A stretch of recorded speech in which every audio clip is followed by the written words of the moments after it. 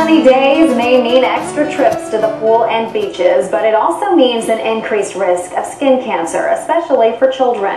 ABC 7's Meredith Garfalo joins us live tonight from Lido Beach with more on the story. Meredith?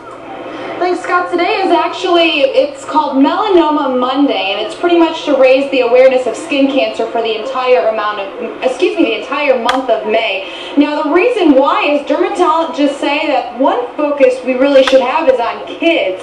In fact, they see a lot of older patients that actually come in with skin cancer that when it started in their youth, they say it could be from a combination of things, including prolonged periods in the sun during childhood to teenage years spent in tanning beds.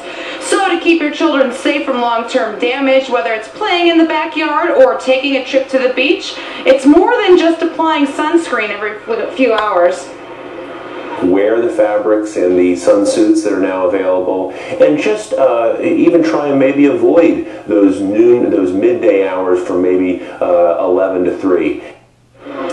And it's very important for children's sunscreen to make sure it has a 30 SPF and also have zinc oxide or titanium dioxide in it, whether it's spraying it on or just rubbing lotion on. Scott, Lauren?